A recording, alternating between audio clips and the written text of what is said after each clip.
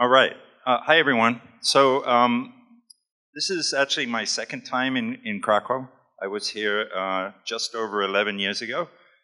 I was sitting in a hotel having breakfast, and three people walked into the room. I knew two of them. I didn't know the third one. The third one was a woman. They sat down at my table, and we said hello to each other. And then a year later, we were married. And yeah, and you'd be happy to know that we're still married. So I have very good memories of this city. I don't remember what I was eating for breakfast, but I'm pretty sure it wasn't the food that I'm going to talk to you about today. And I work for a company called the Good Food Institute. And one of the big problems that we think about is how are we going to feed 10 billion people by 2050, because that's predicted to be what the population of the world is going to be at that point. And we do it through 4 program areas. We're a nonprofit, and you can think of us like a think tank. And our goal, our mission, is to accelerate the amount of research in both plant-based meat and clean meat, and I'll talk about those in a bit. And we do this through 4 program areas. The top one on the left is about innovation. So we assess the industries, we find out where there are opportunities for research and innovation, and then we find scientists in universities and in companies to do that research, and we find money to make it happen as well. We support startups, so any entrepreneur that's interested in creating a startup, closer? There. Any entrepreneur that's interested in creating a startup around plant-based meat or clean meat, we can help you with that. We also have a corporate engagement department that works with all of the big restaurants, grocery stores, food suppliers to get more plant-based foods on menus and on shelves. And then finally, we spend a lot of time educating institutions. So those could be governments, funding bodies, universities, about the promise of this industry and why they should invest people and money in it. So back to that question, that 10 billion people question. These 4 animals here provide the majority of the food or majority of the meat that we consume today on a daily basis. Down at the bottom is the finfish, and the finfish is the most efficient. It converts just 12% of calories in to food out. The chicken, next, as you probably know, has been relentlessly optimized for efficiency, but it's still pretty bad, right? It takes 9 calories of energy in to produce just 1 calorie of food. And the pig, about the same, 10% efficient. And then the cow up at the top requires a massive 100 calories of energy in to produce just 1 calorie of food. That's just a 1% energy conversion rate. So all of these are terrible, right? And it's a food system that doesn't work today, and it's certainly not going to work in 2050 when there's another 3 billion people on the planet. So to feed those 10 billion people, we need a far more sustainable and efficient food system. And our food system isn't just bad, it isn't just inefficient, it's also bad for the planet. It negatively impacts human health through lifestyle diseases, zoonotic diseases, antibiotic resistance. Billions of animals each year are treated cruelly on factory farms, and it has disastrous effects on our environment. Animal agriculture is one of the leading causes for the loss of biodiversity, and it's responsible for up to 91% of Amazon rainforest destruction.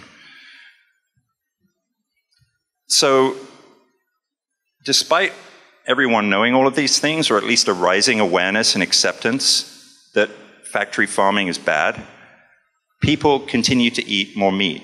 Meat production and meat consumption continue to rise.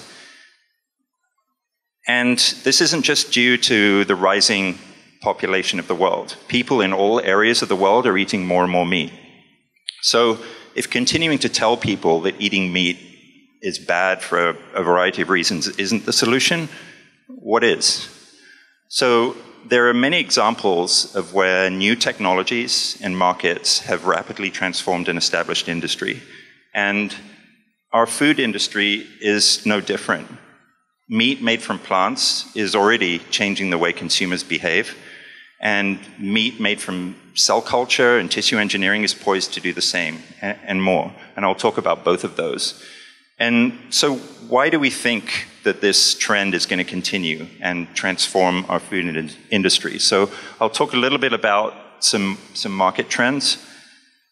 The first one that's really interesting is to look at plant-based milk as an example of what can happen. So about 5-10 years ago, the plant-based milk market was less than 1%, had a less than 1% share of the total dairy market. And then it grew to now a 10% market share. And this didn't happen because people suddenly started caring about cows and wanted to eat plant-based milk. It happened for 3 reasons.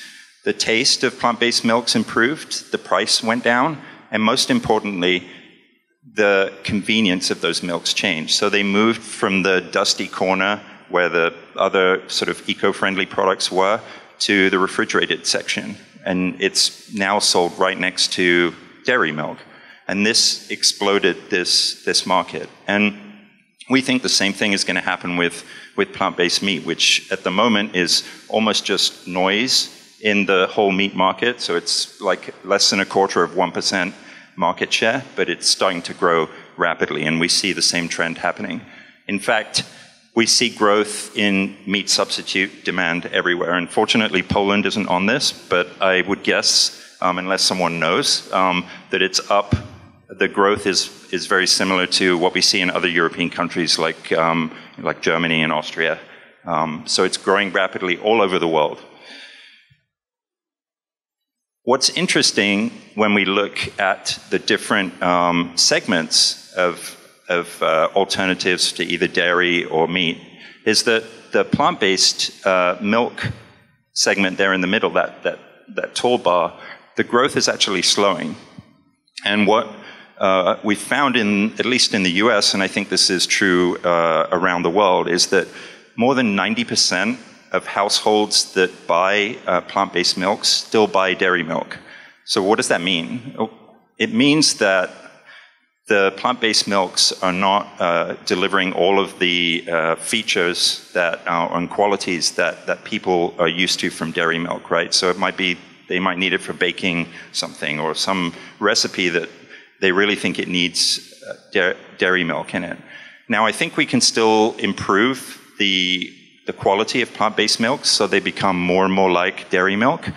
But the other reason is that I think there's just some people that are still going to want to get milk from animals. And that's where clean meat and cellular agriculture come in, which I'll talk about. But first, I'll talk a little bit about plant-based meat. So what we did at the Good Food Institute was dive into this plant-based meat area and look at all of the different technologies that are required to create a plant-based meat. I'm not going to talk about all of these. You'll be happy to hear. But I do want to talk about two main areas. Upstream, what we do to the crops to make them better for plant-based meat. And then downstream, how we modify those crops once we have them so that we can make better plant-based meats. So Bill Gates said about a year ago that only 8% of the world's plants have been studied for use in food. So imagine that, right? There's like all these plants in the world and only a very small percentage of them have actually been looked at to see whether they can be useful for food. And even with the crops we do use, none of them have been optimized for plant-based foods. Most of the foods that exist today, plant-based meat, use either soy or wheat. And those are really just byproducts of either the livestock feed industry or the biofuel industry. So what's starting to happen now is that we're exploring both existing crops and all of the other plants in the world to see which ones are best suited for plant-based meat. So we're starting to collect, for example, digital phenotyping data, genome sequencing data, other nutritional profiles, functionality information, and collecting all of that in a database so that we can look and see, okay, these plants are the best ones for making plant-based meat. Or these plants look pretty good, but they're missing some key qualities, and that's where precision breeding comes in. So we can either use traditional breeding methods or gene editing to introduce or remove certain qualities of crops to make them better suited for creating plant-based meats. And what that'll do is improve the functionality and performance of those crops and then drive down the cost at the same time. And once we have those crops, we then need to isolate and functionalize specific ingredients in those, right? So we might want to pull out the proteins from certain plants and then use them as ingredients in plant-based meats. And there's a lot of innovation happening around the methods to do that, so that we're not stripping away all of the key nutrients that are present in plants, that we're retaining those, but then pulling out the necessary ingredients that we need to produce plant-based meats. And then down at the bottom, this shows an example of a new technology that's being developed in the Netherlands to texturize plant proteins. So historically, this has been done with huge machines called twin screw extruders. They cost over $1 million, and they apply intense heat and pressure to plant material to make it texturized, so it's more like meat. But this is not very efficient. It requires huge amounts of energy, and it does a lot of bad things to the plant material as well. So scientists are now starting to look at much more environmentally friendly ways to texturize protein so that it feels and tastes like meat, but doesn't lose all of those nutritious elements of plants, and also isn't so unkind to the environment as well. One of the really exciting areas, at least for me, that's going on in plant-based meat research is really applying advanced biochemistry. And in some cases, really not that advanced, just applying biochemistry to the science of plant-based meat. On the left is a picture of soy-like hemoglobin, which is a key ingredient in the Impossible Burger, which is a new plant-based burger that was launched, I think, about a year ago or so. The scientists at Impossible Foods identified hemoglobin as one of the key components in meat, in a beef burger, that gives it the taste and color that consumers associate with that product. And so they found a version of heme in soy, and then isolated that. They now produce it in yeast and add that as a component into this plant-based burger to give it a red look and a more meat-like taste. I've actually drank that liquid, and it's metallic in taste. It tastes kind of like blood. So pretty incredible stuff is happening as scientists start to dissect meat and understand all of the components that make up meat, and then find similar components in the plant kingdom to do the same thing. They're also looking at volatile compound analysis. So again, dissecting meat and understanding all of the aromas that come out when you cook meat, and then finding similar components in the plant kingdom that can be introduced into that product to give it the same sort of sizzle and smell when you cook a plant-based burger as you would a regular beef burger. And then third is around fat encapsulation. So we're starting to look at better ways to encapsulate plant fats so that they behave more like animal fats in food as well. So they don't, for example, just seep out when you start to cook your plant-based burger, that they're held inside and give the burger that sort of juicy texture that consumers want. So all of this work is working towards producing meat analogs that are essentially biomimics of the animal product. So closer and closer.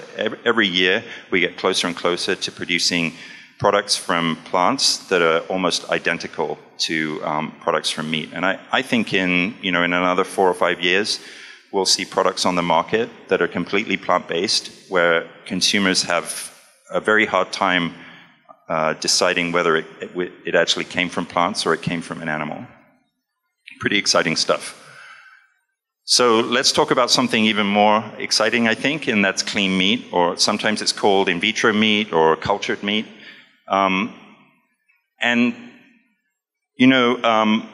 Thinking back to plant-based meat, so I think that many consumers will reduce their animal meat consumption as more and more of these great plant-based meat products come on the market. But there's often an underlying cultural or individual reason for many people wanting to continue eating meat from animals. And that's where clean meat comes in. This is actually a picture of duck à l'orange from Memphis Meats, a clean meat company. And it's produced through cells. It's not produced through, it doesn't come from a duck. And clean meat is the same as meat produced from animal agriculture. It has the same cell types, muscle, fat, and connective tissue. It looks and tastes the same, but arguably better. It doesn't require antibiotics. It doesn't require animal slaughter. And the risk of contamination from something like E. coli or another microorganism is almost non-existent. So how do we make clean meat? Well, the science is pretty well understood. It's adapted from the cell therapy industry. And very simply, you take a cell biopsy from an animal, and that's a teeny tiny biopsy. It can be done through pain-free methods. And that small biopsy is sufficient to produce massive amounts of clean meat. So you'd only really need to do that once and not very often after that. Those cells are then placed in a bioreactor or cultivator along with a nutrient broth called cell culture media. And that media provides all of the nutrients the cells need to grow and divide.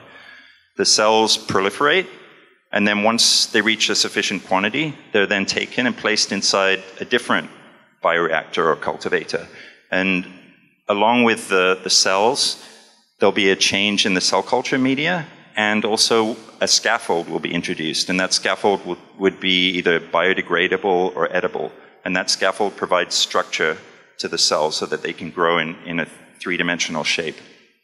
Those changes in conditions cause the cells to now differentiate into the muscle, fat, and connective tissue that makes up meat. And that whole process from the cell to the meat at the end takes about a month. So it's way faster than the time it takes to grow an animal for food. And once we're at commercial scale and we're using big bioreactors, we'll be able to produce in the region of 3,500 kilograms of clean meat from a single large bioreactor.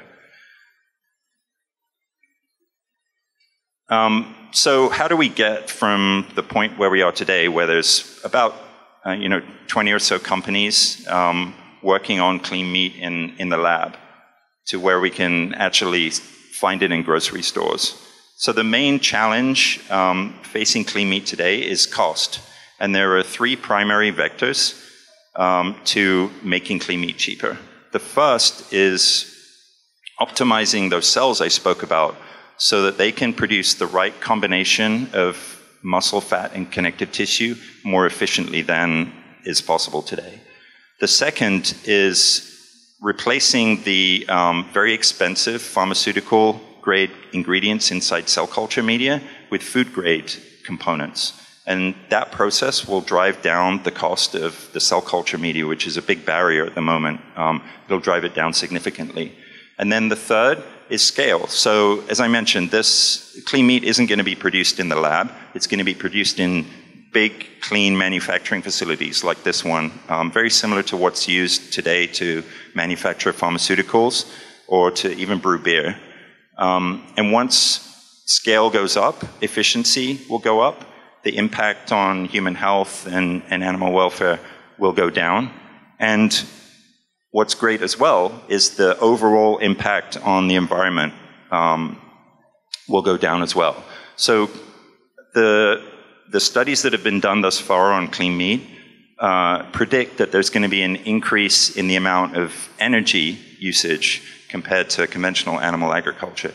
But I think, those analyses have looked at the facilities of today, and I think by the time this is commercially viable, the facilities are going to be using far more efficient and sustainable materials and processes and energy sources than the facilities of today. But even if energy usage goes up, the impact on global warming goes down, and that's primarily due to the reduction in gas emissions, so basically no more cow farts, right? Eutrophication goes down, and that's due to the elimination of animal waste that currently flows into all of our rivers and lakes as a result of factory farming. And then, even though these clean meat manufacturing facilities are going to be large, the amount of land that they require is going to be far, far less than what's currently required for animal agriculture. Those are soy plants growing there. Over 90% of the soy we grow today around the world is fed to livestock animals. And that land we free up can be used for carbon sequestration or clean energy production to offset any increases in energy usage from clean meat manufacturing. The clean meat industry is in a very exciting phase. It's really an exciting time to be part of it. And if you think back just a couple years to 2014, there was one company working on clean meat. By 2016, there were 3. This year, we have around about 20 companies focused on developing clean meat. And those are all powered by amazing scientists and engineers, and most of them are looking for new people to join their companies. And they're also powered by investors, such as these guys. Richard Branson and Bill Gates have invested in both clean meat and plant-based meat. And even meat companies like PHW in Europe and Tyson here in the US have invested in both plant-based meat and clean meat. So even meat companies see that this is where the future of food is going. And I really like this quote from Richard Branson. He says, in 30 years, all meat will either be clean or plant-based. And I believe him. I think that's where we're going. And I don't look at plant-based meat and clean meat as 2 distinct industries, 2 separate types of technology. I think what we'll see in the future, probably when the first clean meat products come to market, is a hybrid, a spectrum of different types of products, right? So if you look over on the left, you've got sort of very fully plant-based, whole food plant-based products like tofu. And then all the way on the right, you've got companies using cellular agriculture and synthetic biology to produce things like gelatin that are used in many, many products, but to creating a synthetic version of that, so we don't need animals for that. But then in the middle, you've got products like the Impossible Burger, right, which uses synthetic biology to produce that hemoglobin that I spoke about. But I expect that we'll see these products in the middle, these clean meat hybrid products, where you might have, for example, a plant-based burger, and then they add a little bit of clean fat to it to give it that missing sort of component of taste and texture that consumers are looking for. So I think this is, in the future, this is what we'll see as a spectrum of food that replaces meat from animals from factory farms. And to think about where we're going, I like to show this image. So that phone on the left, at least I'm old enough to remember using one of those. Probably most people in here aren't. We used to use that device to call our friends and families. We used to use another device to take pictures, another device to play games and find our way to places. And then a single device changed the way we do all of those things and more. And clean meat and plant-based meat have the potential to do the same thing to our food industry, to radically transform it, to provide food that's sustainable, inexpensive, and environmentally friendly for the world. And just like how it would now feel so strange to use that phone on the left to call someone, I'm convinced that in the not-too-distant future, the idea of growing crops, massive amounts of crops, to feed them to animals so that we can eat those animals will feel completely absurd. I think that markets and food technologies are going to save the world, change the world. Thanks.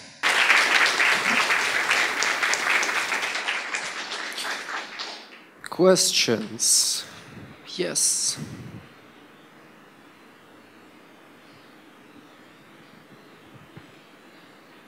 So about cultured meat, I wanted to ask, now from a cow we get an X amount of kilos of meat, and from then if we can use cultured meat, how many kilograms will we have from the cow? So how will the conversion rate basically rise? You know what I mean? So now we get from the cow, I don't know, like 600 kilograms or something. Yeah. So if you think back to that picture I had of the process where you had the cells on the left and the bioreactors in the middle. So one small biopsy of cells, that can be the starting population for hundreds or thousands of processes. So, and just from taking a small amount of that biopsy and then expanding those cells so that they, and adding the cell culture media so that they divide over and over again, and using that bioreactor system that I mentioned, you'll be able to, just from one single bioreactor process, you'll be able to create 3,500 kilograms of meat. So from if a cow is one cell, or several cells, several yeah. cells. So if a cow today provides 600 kilograms, you're talking about 6 times that. But then you can go back to those same biopsy again, right, and do the process over and over again. So it's exponentially more kilograms of meat from just a tiny population of cells from one animal. Yeah. Okay, demanding ones for me with the cable, but we're gonna make it. Yes, that was first one. So at the beginning you were talking about replacing, for example, milk with plant-based drinks. Hi.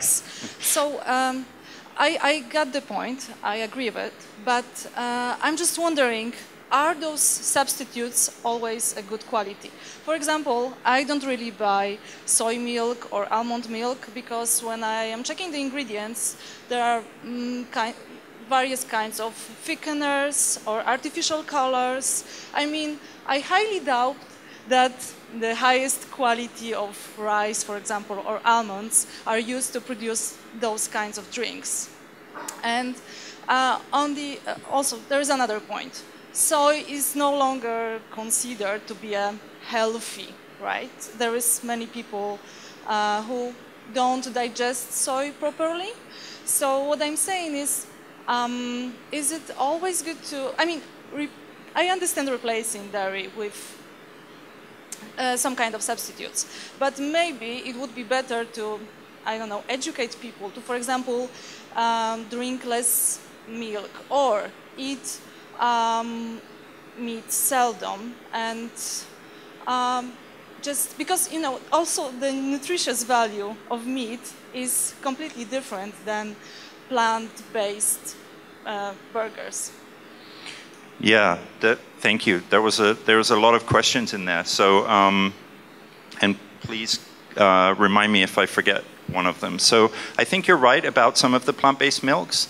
Some of the ones that have been on the market for a fair amount of time perhaps are not the best, right? They have a lot of additives and things, but I think what we're seeing is that the industry is changing, right? So there's some newer plant-based milks on the market that, for example, there's a brand called Ripple that uses pea protein to produce dairy and produce milk. And it has fewer ingredients, and I think tastes. I don't really like. I never really liked dairy milk, but I think this Ripple milk, what I've been told is that it tastes more like dairy milk. It's kind of thicker and creamier. So I think that you're right, but I think the industry is aware of that and is developing plant-based milks that are closer and closer to dairy milk. And it would be great if we could just tell everyone to eat less animal meat, and drink less dairy. But people have been doing that for 20, 50 years, and it hasn't changed anything, really. So the younger generation is starting to realize that they should consume less, but overall, the amount of meat that is being produced and consumed is growing and growing. So telling people that they should eat less meat is good, but it doesn't seem to impact globally the amount of animals that are killed and the amount of meat that's eaten. So that's why we think we still need to create these alternative alternative products.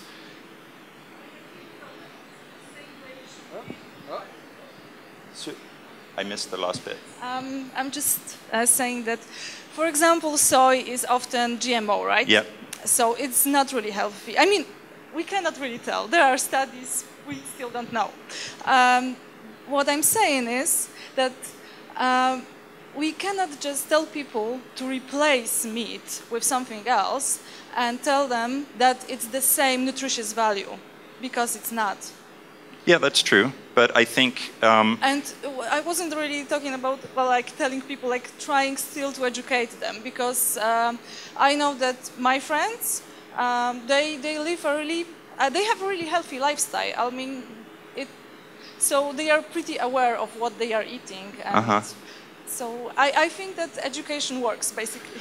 Yeah, I agree. I think that education works for some, and unfortunately not for everyone. So these meat analogs and plant-based milk products are not for you and your friends, right? Because you understand how you can eat maybe a whole foods plant-based diet and get all of the nutrients you need and be healthy. I myself am vegan, and I don't eat many of these products myself.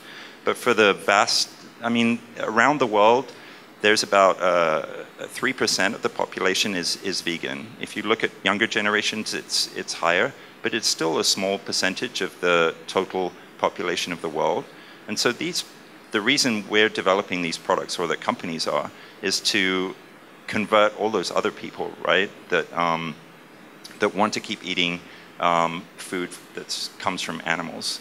And I think, again, you're right about the nutritional content, but as these products, as these companies innovate more and more, they're actually creating products that are nutritionally, in the ways that they should be, nutritionally equivalent to, say, animal meat, but, for example, not having cholesterol or some of the bad attributes of meat. So I think these companies are conscious of this and are developing better products.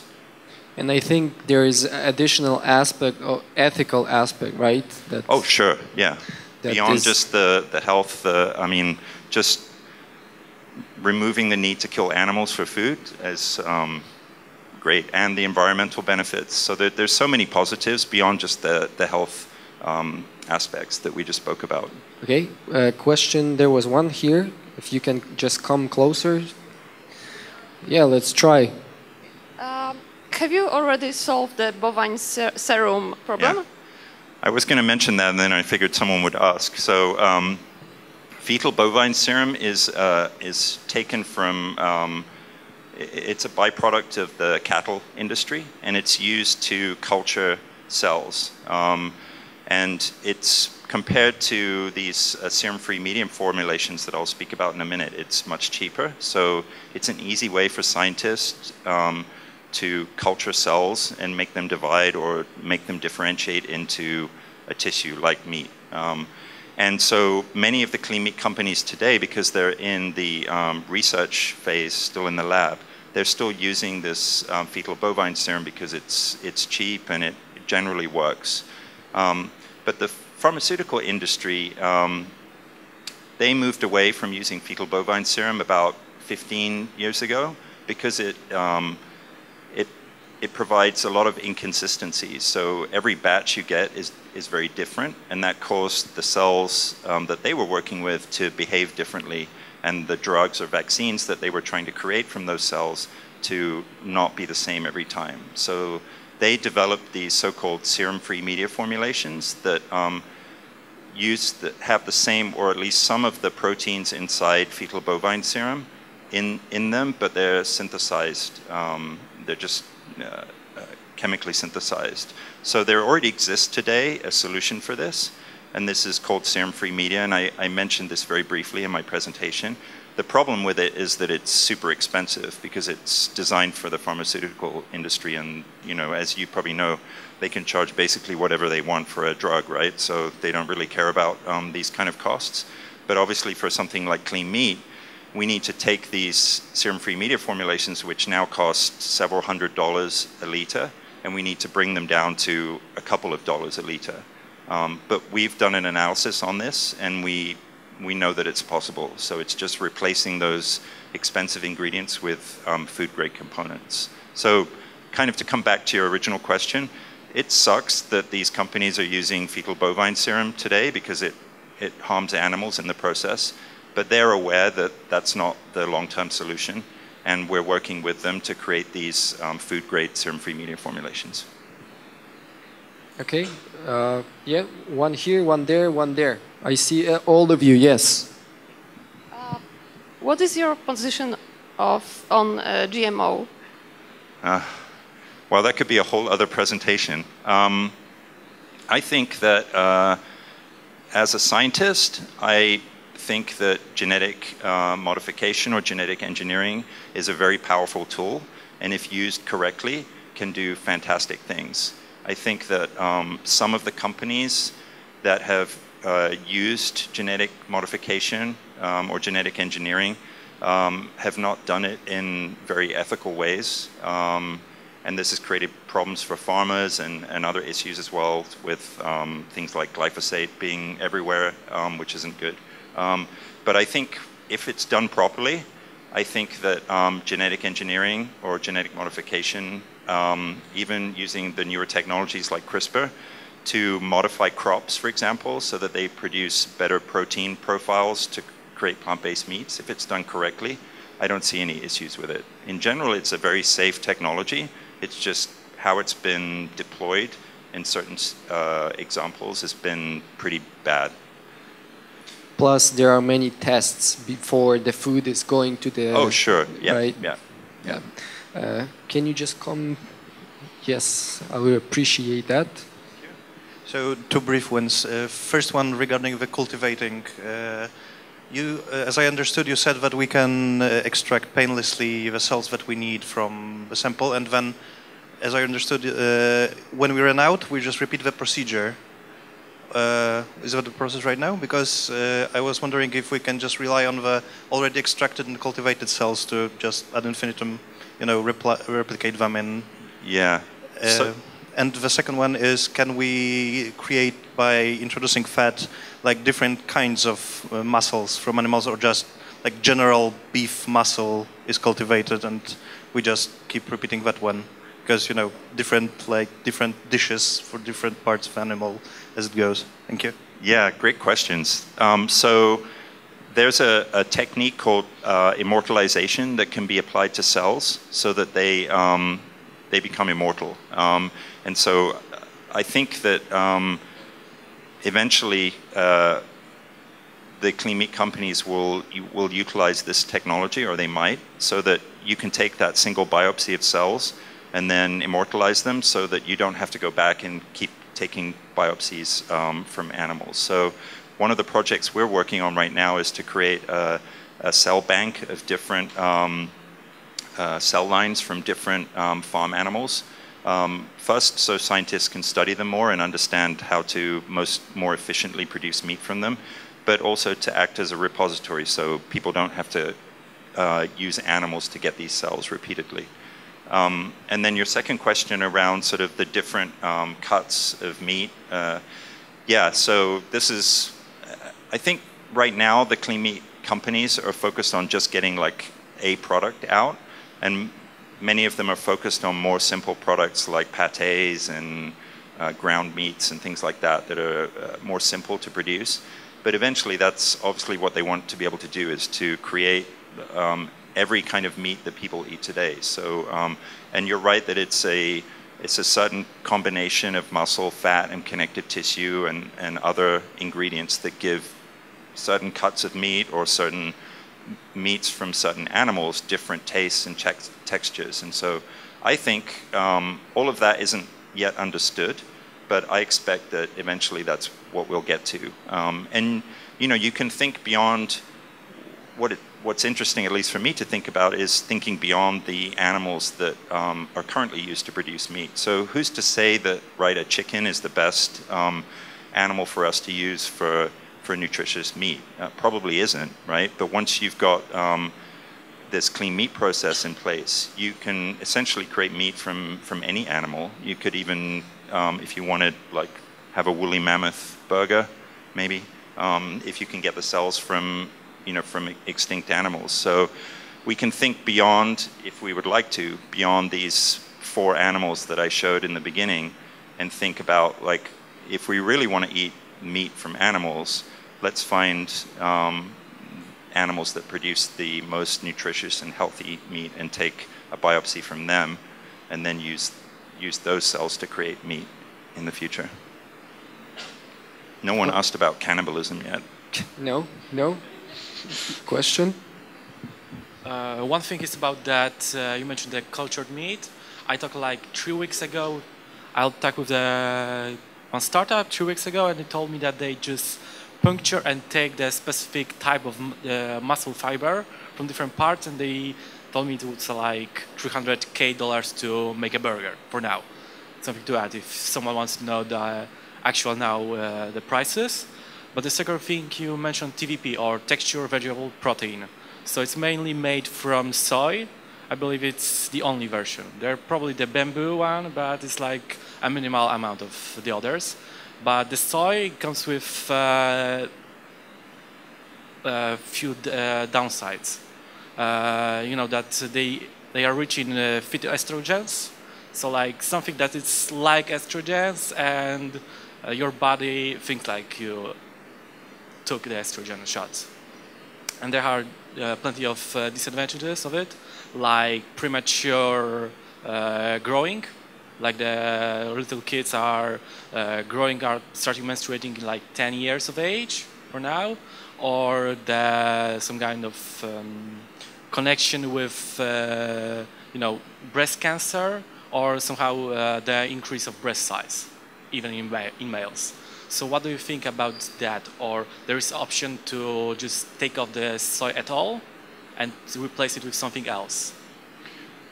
Yeah, so the first question was about the cost of clean meat or cultured meat. And you're right that the first clean hamburger was developed by Mark Post in the Netherlands a few years ago. And I don't remember how much it cost, but it's a crazy amount. How much? Yeah, $250,000. And but as I spoke about in my presentation, this is the main challenge with clean meat right now. But if we optimize the cells and reduce the cost of the cell culture media and scale, we don't see any reason why the cost can't come down to be competitive with even the cheapest of meats. So there's no sort of missing technology that needs to be invented to make clean meat viable and competitive. It's really just getting more people to work on it, getting more funding to help those people work on it, and scaling everything up and reducing the cost of some of the inputs to clean meat production. So I'm very optimistic about the eventual cost of clean meat. You know, in the slide before this, I had a picture of the iPhone. I think the development costs for the iPhone were like over $1 billion, right? So that's how technologies start, right? They're very expensive in the beginning, but then the cost comes down as more people work on it and the scale goes up. So, and that's what we believe is going to happen with clean meat. Your second question was about TVP, or texturized vegetable protein. So, yeah, you're right that it comes from, most of it comes from soy, but really you can make that from any plant, any starting plant. So when in the middle of my presentation, when I spoke about where there are opportunities for innovation with plant-based meat, what we're starting to look at, or what scientists are starting to look at, is other crops that are better suited for plant-based meat. So is soy the right input for plant-based meat? Maybe, maybe not. But let's look at all the other ones and see which ones there might be in the plant kingdom that are better. A lot of people are now starting to use pea because it's far less allergenic than some of the other crops we use. It has a high protein content. It's easy to work with. It gives the right kind of texture profile that people are looking for with plant-based foods. So there's already a lot of innovation in looking at other plant sources. Another interesting one is like mung bean.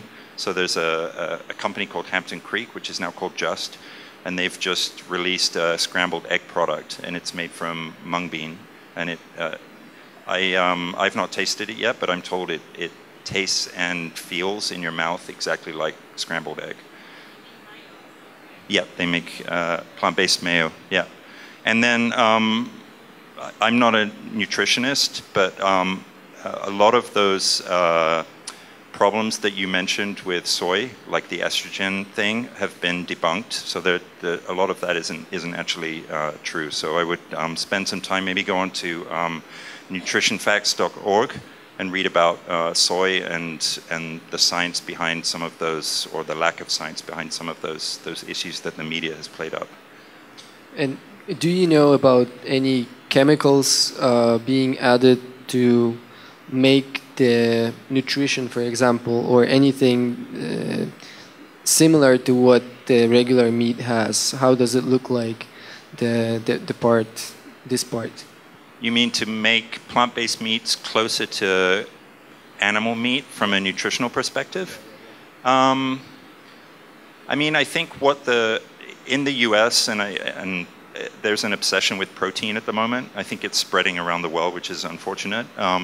But a lot of the U.S. plant-based meat companies have focused on protein. So if you look at like the Beyond Burger, which is I think launching in Europe pretty soon, on their label they've got like I don't know however many X grams of protein, right? Because it's as much as or more than a cow burger, and so they've tended to focus on like sort of macronutrients like that, but also show that it doesn't have the same bad fats that a cow burger has and doesn't have the cholesterol. So I think in general that's kind of where the focus has been, to kind of make it look and taste and feel the same as the animal product, and then make sure it has like massive amounts of protein, because that's what everyone in America seems to want at the moment in their food.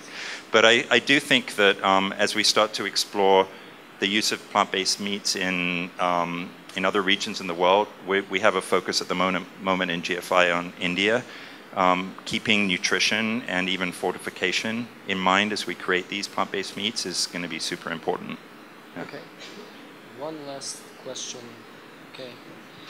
Okay. Maybe just a brief question. I'm just interested about other trends in different countries apart from US. Is there anything like really interesting coming up, or some? I saw Germany. I guess Netherlands as well are the markets for that. But maybe there's another country, or did you see any other trends coming up? Yeah. It's really global. So if even clean meat, those 20 companies I mentioned, there's 3 in Israel. There's a company in Japan. There's several now starting in Europe. There's one starting in Australia.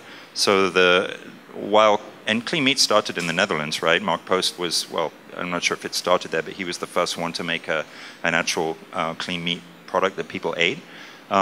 So it's really a global phenomenon. And I think on the plant-based meat side, it is as well. We see huge growth in Europe. In the UK, for example, where I'm from, there's massive growth in plant-based meat products. Tesco hired a plant-based meat chef to lead their and help develop their menu of plant-based meat products. And I read that there's a company in the Netherlands that launched a plant-based steak, and they launched it in the UK at Tesco, and it sold out almost immediately.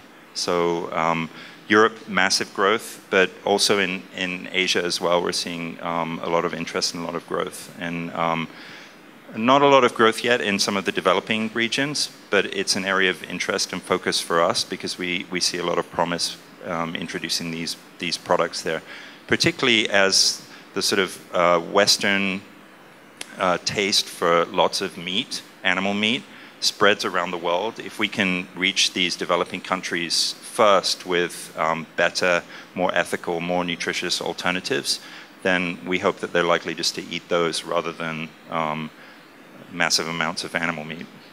Last one. Lucky me. Thank you for your presentation. I could see you were a speaker also at the Impact.tech conference today. So my question is a bit related to the previous one. Actually, what kind of arguments you see are working the best when you're talking to companies from food industry, meat industry? when you try to encourage them to switch their production more into the plant-based options? Yeah, so what's been really amazing, so I've been at the Good Food Institute about 9 months now. We're a 2-year-old organization. And what I've seen and what my colleagues that have been there since the beginning have seen is quite the contrary. So companies like big meat companies and global food companies and smaller food companies are coming to us to ask us to educate them and help them on understanding this industry better and helping them move into this space. So we work with most of the large food companies to help their scientists understand, at least me and my team work with their scientists to help them better understand the science of what I just talked to you about, so that they can start to make more plant-based meat products and even start to move into the clean meat industry. So the only people that I think are somewhat reserved or nervous at the moment, or where we see the most questions, is the farming community, which I understand, right? I mean, they make their living from growing animals for food, and they're concerned about what they're going to do in the future. I don't think that, I think the jobs are just going to change, right? People are going to, instead of growing animals on farms, they can work in factories that produce clean meat or plant-based meat. So there's still going to be jobs that just hopefully won't be jobs that require people to grow and kill animals in massive amounts. Great. Thank you, David. Thank you very much.